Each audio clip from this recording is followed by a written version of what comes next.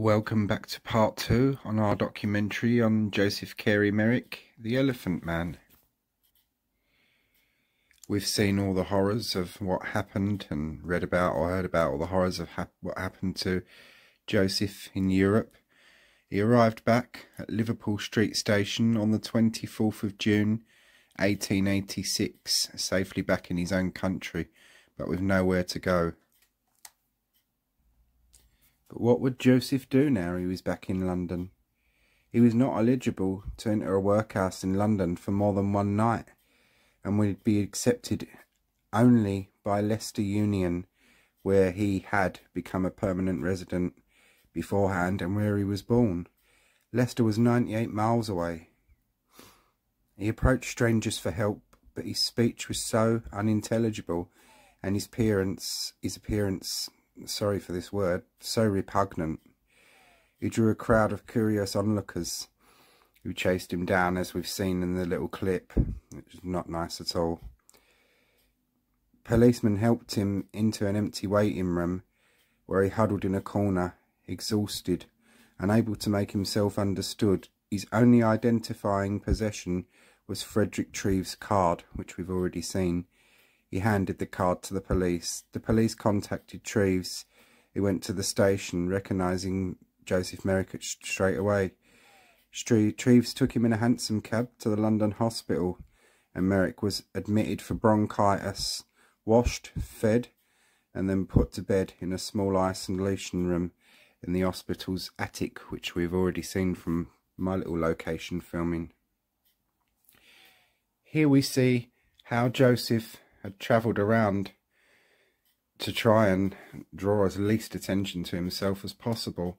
This cap with bag affair is an actual, though this is from the film, this is a pure representation of exactly how he went about in the street, just to try and avoid too much attention. With Joseph admitted into the hospital, Treves now had time to conduct a more thorough examination. He discovered that Merrick's physical condition had deteriorated over the previous 2 years, and that he had become quite impaired by his deformities. Treves also suspected that Merrick now had a heart condition and had only a few years left to live. Merrick's general health improved over the next 5 months under the care of the hospital staff. Although some nurses were initially upset by his appearance, they overcome this and cared for him. The problem of his unpleasant odour was mitigated through frequent bathing, and Treves gradually developed an understanding of Merrick's speech. A new set of photographs was taken, which we've already seen. The question of Merrick's long-term care had to be addressed.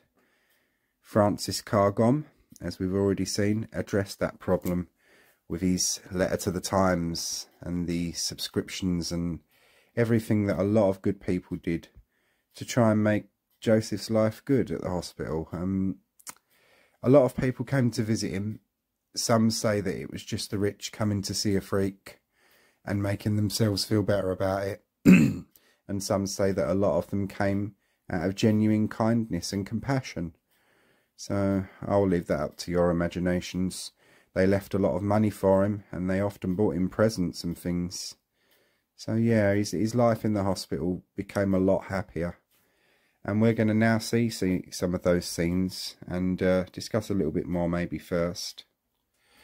Before we move on to those scenes, on the 21st of May 1887, 2 new buildings were completed at the Royal London Hospital, and the Prince and Princess of Wales came to open them officially.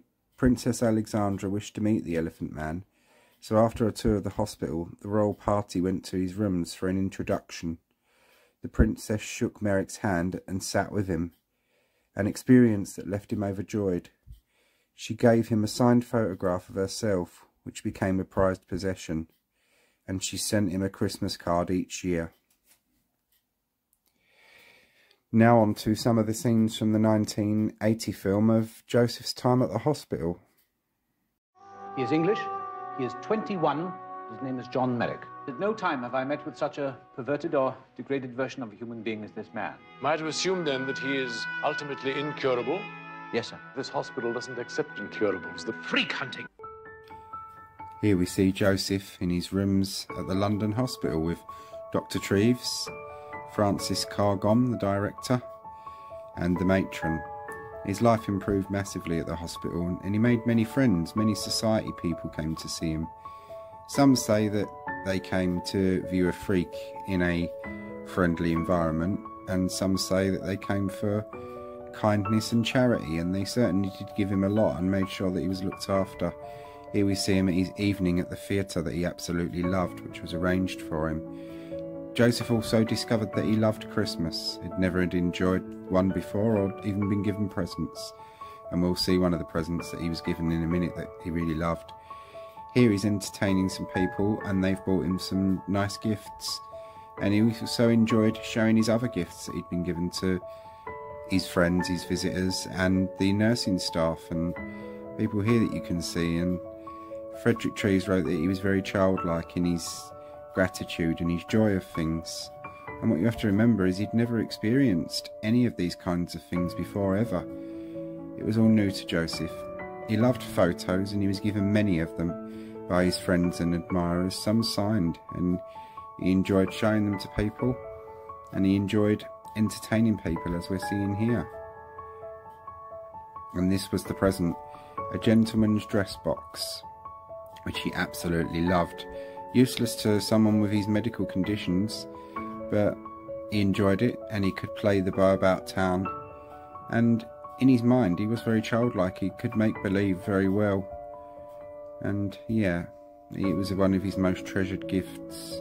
Be a true thing. He really did make that, and was very talented in that regard, very poetical and very creative. And here we see him. And there's the model again. We will see the real thing as we go on. Hope you've all enjoyed this little snippet. On 3 separate occasions, Joseph left the hospital and London and went on holiday, spending a few weeks at a time in the countryside, through elaborate arrangements that allowed Merrick to board a train unseen and have an entire carriage to himself. He travelled to Northamptonshire to stay at Fawsley Hall, the estate of Lady Knightley. He stayed at the gamekeeper's cottage and spent the days walking in the estate's woods, collecting wild flowers. He befriended a young farm labourer who later recalled Merrick as an interesting and well-educated man. Treves called this the one supreme holiday of Merrick's life, although in fact there were 3 such trips.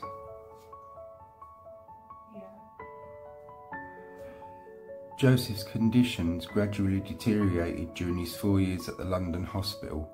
He required a great deal of care from the nursing staff and spent much of his time in bed or sitting in his quarters with diminishing energy. His facial deformities continued to grow and his head became more enlarged. The only surviving letter, written by Joseph Merrick, the Elephant Man. This is his handwriting, and this is the only surviving letter of his, which is in a museum now. The model church constructed by Joseph Merrick, the Elephant Man, in the film, which allows a little bit of artistic license. He's building a church that you can see over the top of the thing, but in actual reality this is a replica of Mainz Cathedral.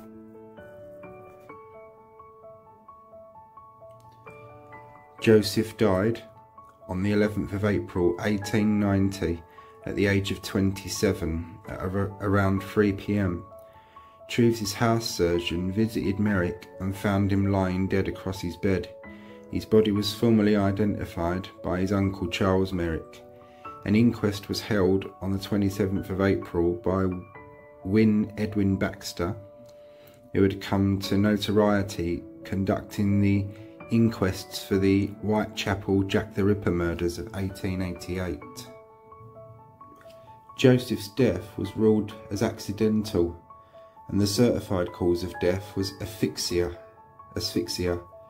caused by the weight of his head as he lay down.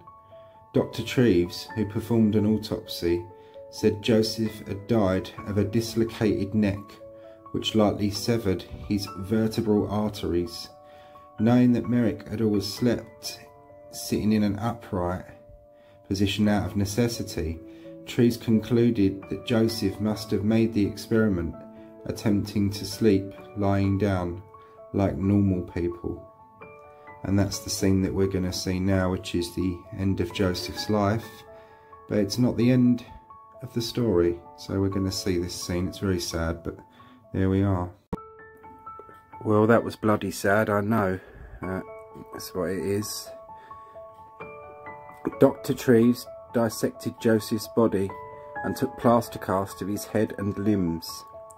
He took skin samples, which were later lost during the Second World War, and mounted his skeleton, which remains in the pathology collection of the Royal London Hospital, which amalgamated in 1995 with St Bartholomew's Hospital Medical College under the aegis of Queen Mary University of London.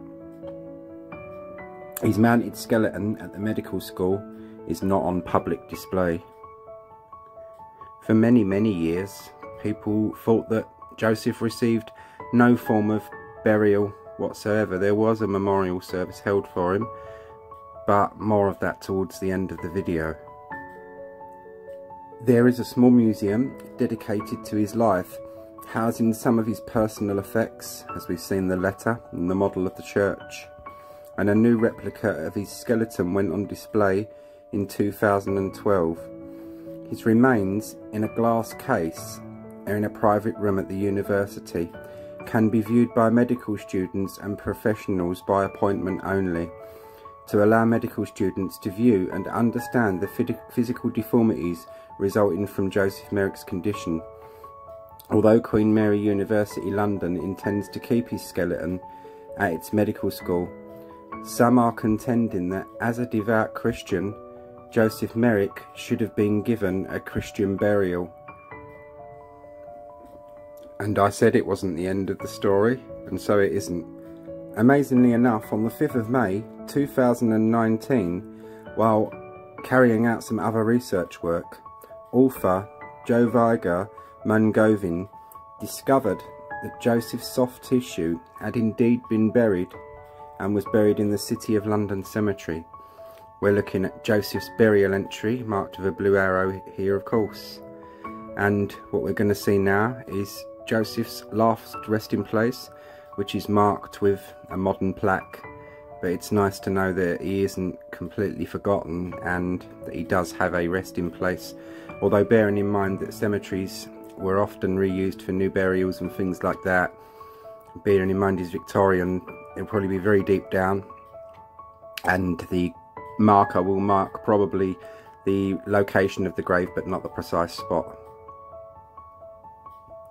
Here's his page on findagrave.com. If you type in Joseph Carey Merrick, Elephant Man, find a grave, it will take you to his page on there with the plot number, which is bed 1771. And here is that bed, that last resting place of Joseph Carey Merrick.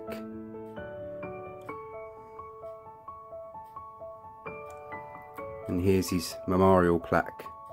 I will go and visit this sooner or later, pay my respects and put some flowers down or something.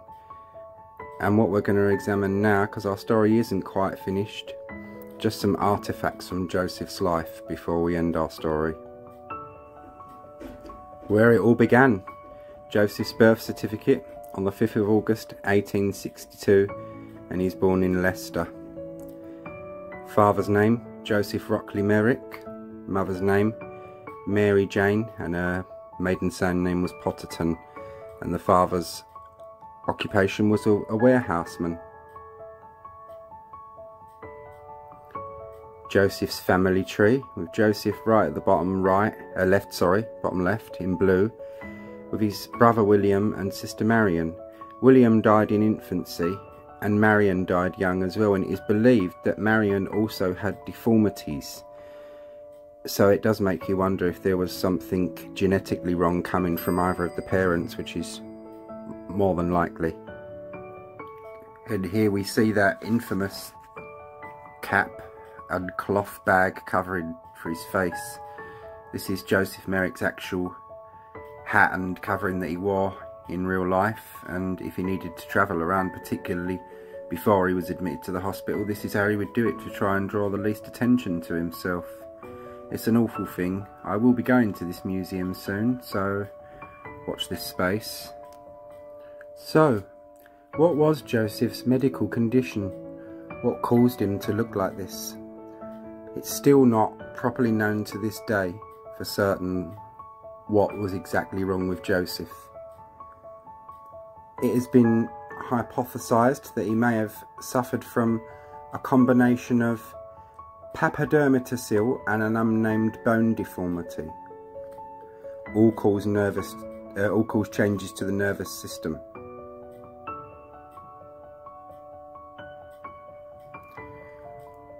Also given as a suggestion, what he may have suffered from was neurofibromatosis. Other things have been hypothesized over the years, such as Mathusi syndrome and polysdotic fibrosis dysplasia. The most recent conjecture or hypothesis for Joseph's medical condition is Proteus syndrome. But as I say, the skin samples were lost during the Second World War. They do have his bones, but don't forget, to get that skeleton, they'd have had to have removed every ounce of flesh and tissue from the bones, most of which was buried. The bones were bleached, so scientists and people that deal in that kind of thing are even to this day trying to get DNA samples and a DNA profile of possibly exactly what was wrong with Joseph. But those were the hypotheses of what we've been suggested, and as I say, to this day it's still not known for certain exactly what he suffered from. And there we have Joseph Carey Merrick, and I began with the image and we're going to end with the image I spoke about. That's what we're going to see now. And as I say, I began with this image and I wanted to end with this image. You just saw the process of forensic anthropology, and that forensic anthropologist or anthropologists worked very, very hard and removed all the bone growth and deformity from Joseph's image, or Joseph's skull, that they had to work with. And this is they rebuilt his face, and this is the face that they rebuilt. This is Joseph Carey Merrick, the Elephant Man, but without the terrible deformities.